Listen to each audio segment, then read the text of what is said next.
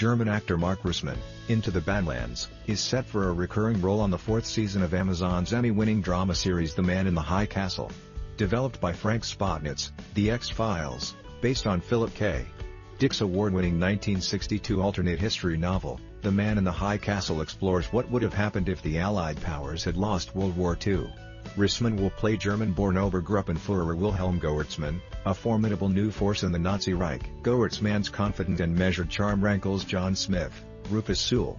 Goetzmann proves himself to be a worthy adversary and a very dangerous threat, not just to Smith, but to Himmler himself.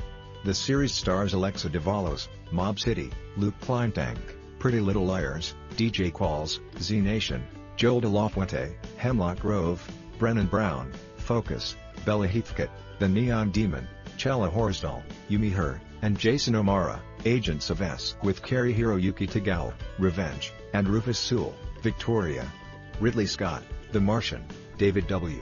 Zucker, The Good Wife, Richard Hughes, Ugly Betty, Issa Dick Hackett, Philip K. Dick's Electric Dreams, Daniel Percival, Banished, and David Scarpa, All the Money in the World, serve as executive producers for Season 4. Percival and Scarpa are co-showrunners for Season 4. Rissmann can next be seen in the anticipated role of Harry Strickland, commander of the Golden Company, in HBO's Game of Thrones Season 8 as well as Overlord for Paramount, opposite Wyatt Russell, Pilu Asbayak, and Giovanna Depo. He will also appear in Miss Atkins' Army, opposite Stana Cottage. Rissmann is coming off roles in AMC's Into the Badlands and Netflix The Last Kingdom.